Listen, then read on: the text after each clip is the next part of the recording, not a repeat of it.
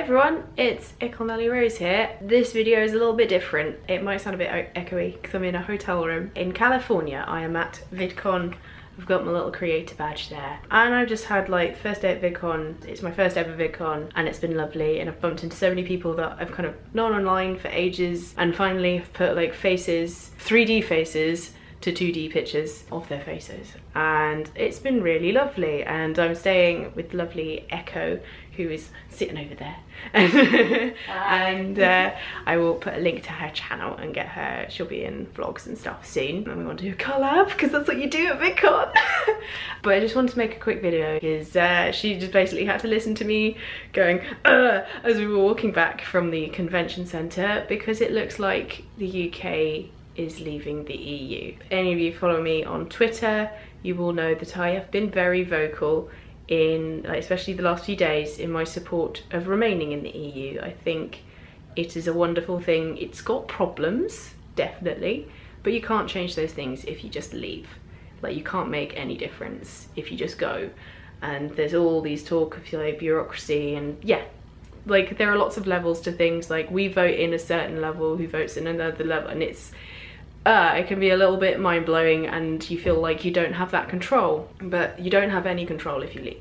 Us leaving the EU doesn't give us any more control, really. Like, if you kind of look at all the facts, all that 350 million is rubbish that's been painted on the side of a bus. It's rubbish.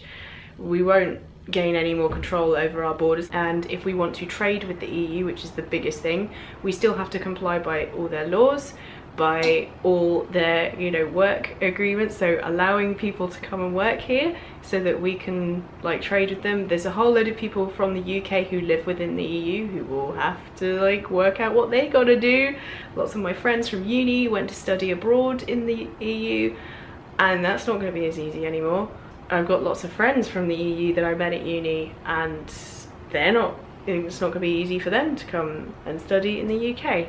Basically, like, you know, I'm going into it a little bit, but I don't want to go fully into the ins and outs of why I think leaving the EU is a really, really bad idea, and more just say that I am kind of like, it wasn't just a kind of annoyance at the fact that, oh, we're better in the EU. It's also a little bit heartbroken, because it's that sense of unity, that sense of, you know, not just being our own little island separate from everything else, feeling like you belong to a wider community. Like, I get it a lot through YouTube, and I know that there are a lot of European people watching my videos, and some people are a bit kind of like, oh, doesn't the UK like us anymore? I just want to say the vote was pretty close, like ridiculously close, and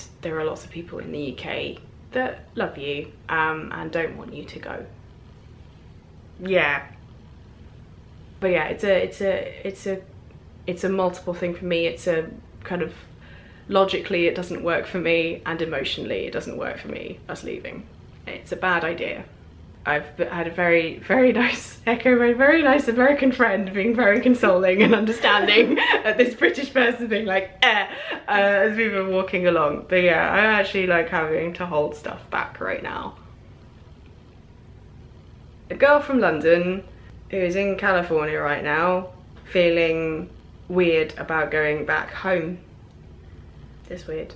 Anyway, I'm gonna leave it at that. I just want to say, Europe, just know that there are lots of us who love you and who wanted to remain part of the EU and have that connection with you, rather than cut ourselves off and think only of ourselves and not of the greater good of Europe as a whole. So yeah, I'm sorry about that.